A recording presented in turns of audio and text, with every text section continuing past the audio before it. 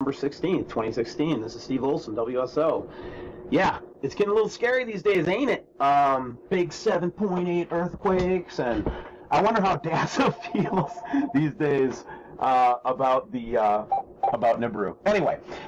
Hello YouTube, this is Dazza the cameraman. Today is Friday, November 18, 2016, and this is a look at one of the latest videos by WSO Steve Olson. WSO November 17, Moon Tilt is going crazy. And as you've heard in his introduction, he wonders how Dazza is going at the moment with the magnitude 7.8 earthquake. Well, as I've already pointed out in my previous videos, New Zealand is on a very active fault line and has a long history of powerful earthquakes. And where was New Zealand's largest earthquake? It was magnitude 8.2 Wairarapa earthquake in 1855. I wonder if Nibiru, Planet X, was responsible for that earthquake in 1855. Or what about if we scroll down and we take a look at the long history of powerful earthquakes in New Zealand, going back a long time. Let's have a look. We've got a magnitude 7.5 on the top of the South Island in 1848. Maybe Nibiru, Planet X, was responsible for that. What about the magnitude 7.8 earthquake in Murchison in 1929? Maybe Nibiru, Planet X, was responsible for that. What about the Nungahua magnitude 7.1 in 1968? Nibiru, Planet X, maybe. Or the North Canterbury magnitude 7.3 in 1888? Maybe that was Nibiru, Planet X as well. What about the Dusky Sound earthquake, magnitude 7.8 in 2009? Well, how about we go up to Edgecombe, because I really remember this one because I live not too far away from here. And this was on the 2nd of March 1987. There was a very damaging magnitude 6.5 earthquake in the Bay of Plenty. Maybe Nibiru, Planet X, was responsible for that earthquake in 1987. As you can see, as we look at this chart, there's plenty of powerful earthquakes to choose from. So some of them are in the lower magnitude 6 range, but they were shallow enough to be quite damaging, such as this one in December 23rd, 2011, New Brighton, Christchurch, magnitude 6.0. And we see that there is a long history of powerful earthquakes in New Zealand. Does this mean that they were caused by Nibiru, Planet X? Of course not. In my previous video we looked at this animated chart showing New Zealand's year of earthquakes animated. Let's take another look at this map, and this is 1 year of earthquakes in 2014. So let's look at all of these earthquakes that are going off. It looks like we should be shaking every day, but remember that a lot of these earthquakes are actually very deep down. Not all of them are felt. I certainly felt the earthquake the other night, but that was a long way off. I felt it as a gentle swaying motion. I didn't even realize that it was an earthquake at first. It took me a while to realize what was going on. But there are certainly a lot of powerful earthquakes that go off that we never feel because they're either too deep down or they're too far away from our locations in New Zealand. But you can see from this chart that New Zealand is a very active fault line. This is simply because of the geology of where New Zealand sits on the Pacific Rim of Fire. And this is nothing unusual. No, there is not a magnitude 7.8 earthquake every day or even every year, but they do happen from time to time, as we saw in the previous chart. Now, addressing the title of this video, Moon Tilt is going crazy, let's take a look at that as we step ahead in the video. So this is February 21st, 2013, and this is the moon from Rockford, Wisconsin. This is an astronomer that has been studying the moon himself for a long time. Okay? This is the moon, same day, in November of 2016, and a similar, moon.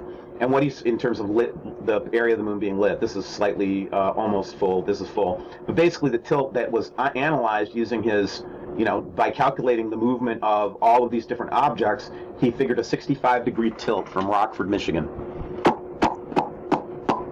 Now, if that wasn't disturbing enough, we end up with, in a one-day period, 110 degrees. So we swung another almost 50 degrees in one day from the 12th to the 13th. And that is just a little bit disconcerting. No, it's not disconcerting at all. Not when you actually know what you're looking at and not when you actually know what you're talking about.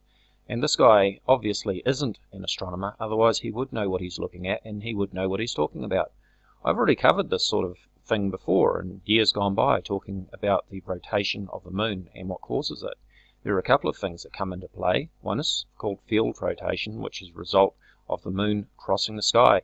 Now, unless you're using an equatorial mount telescope which compensates for the field rotation, yes, the moon is going to appear to rotate as it goes across the sky. And I'm going to demonstrate that in one of my past videos in just a moment. The other thing that's going to affect the apparent angle of the moon is your latitude. And many people are aware that the moon appears to be upside down when viewed from the southern hemisphere compared to when viewed from the northern hemisphere. So let's take a look at this video that I uploaded a couple of years ago explaining field rotation of the moon. This is my video, Has Nibiru Caused the Moon to Tilt on its Axis? And when did I upload this video? I uploaded that on November the 9th, 2011. 5 years ago. When people were saying back then that Nibiru Planet X was causing the moon to tilt on its axis 5 years ago. So without further ado, let's take a look at the video. Hello, in this video we're going to look at the claims made in many YouTube videos that the moon has strangely tilted or rotated on its axis in a way that it should not be. This is explained quite simply when we consider that the moon rises in the east, travels across the sky and sets in the west. In the northern hemisphere the moon will cross over in the southern sky, and in the southern hemisphere the moon will cross over in the northern sky. I'm in the southern hemisphere. Let's have a look at this video of this Concorde aircraft flying across the sky from east to west as if we are looking north. This is the sort of view that we would have from the southern hemisphere if we were comparing it to the moon. Let's take another look, and we'll take some photos this time as the aircraft fly over. Pointing northeast, pointing north, and pointing northwest. Now let's take a look at our photos. We can see now that the angle that the aircraft are pointing in our photographs are quite different in each photo. And in exactly the same way we will see that the moon appears to change its angle as it travels across the sky. Thank you for watching. Please be sure to check the description box for a link to our discussion page, Voices of Reason to Explain X or VORTEX. Thank you. So back to Steve Olson's fear-mongering video. November 17, moon tilt is going crazy. I have no doubt in my mind now that Steve Olson and company, that they know exactly what they're doing with their fear-mongering. They know that they are presenting absolute nonsense.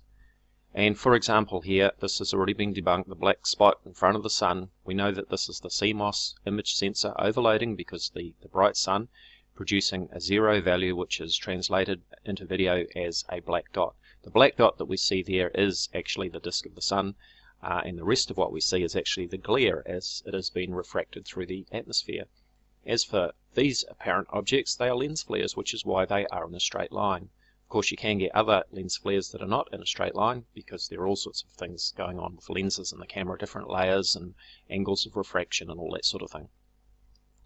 But I think now that I cannot give Steve Olson the benefit of the doubt that maybe he was sincere and that he really believed what he was presenting, because it seems now that he's just laughing his head off at his subscribers, at his viewers, who lap up all of this nonsense, keep clicking on his videos and pushing up his YouTube earnings and buying his t-shirts and subscribing to his subscriber-only content and all of that sort of thing. He's laughing all the way to the bank. He's laughing in your faces.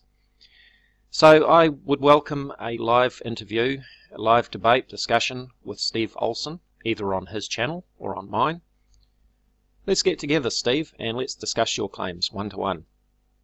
Let's take a look at the various images that you would like to present, and let's talk about them.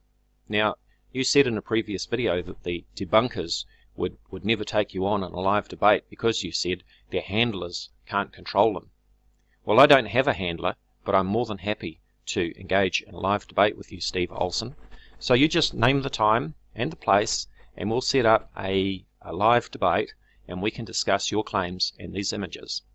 I will also be following through with what I said earlier, that I will be setting up a live YouTube hangout where you will be invited along with plenty of notice, and if you don't turn up for the hangout, well, that's because you didn't have the testicular fortitude to show up and defend your claims. I've been debunking this sort of nonsense for 5.5 years now, and there's not too many topics, especially astronomy related, that I haven't covered already. So please check out my playlists. I'll put a link in the description area, and you can check out the different videos where I've debunked different YouTubers such as BP Earthwatch, Dark Sky Watcher 74, Secure Team, Donny Serpico, the 00 Skyview Team, and many others.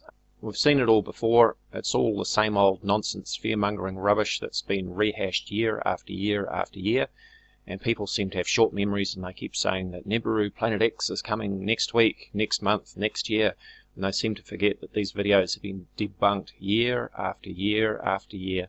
And I fully expect that Steve Olson may well still be making these nonsense videos in another 5 years, and still laughing in the faces of his gullible subscribers.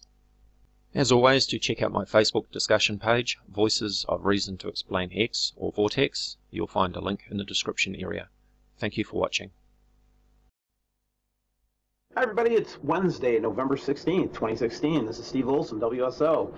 Yeah, it's getting a little scary these days, ain't it? Big 7.8 earthquakes, and I wonder how DASA feels these days about Nibiru. Anyway. Hello YouTube, this is Dazza the Cameraman. Today is Friday, November 18, 2016, and this is a look at one of the latest videos by WSO Steve Olson. WSO November 17, Moon Tilt is going crazy. And as you heard in his introduction, he wonders how Dazza is going at the moment with the magnitude 7.8 earthquake. Well, as I've already pointed out in my previous videos, New Zealand is on a very active fault line and has a long history of powerful earthquakes. And where was New Zealand's largest earthquake? It was magnitude 8.2 Wairarapa earthquake in 1855. I wonder if Nibiru Planet X was responsible for that earthquake in 1855. Or what about if we scroll down and we take a look at the long history of powerful earthquakes in New Zealand, going back a long time. Let's have a look. We've got a magnitude 7.5 on the top of the South Island in 1848. Maybe Nibiru Planet X was responsible for that. What about the magnitude 7.8 earthquake in Murchison in 1929? Maybe Nibiru Planet X was responsible for that. What about the Nangahua magnitude 7.1 in 1968? Nibiru Planet X? Maybe. Or the North Canterbury magnitude 7.3 in 1888? Maybe that was Nibiru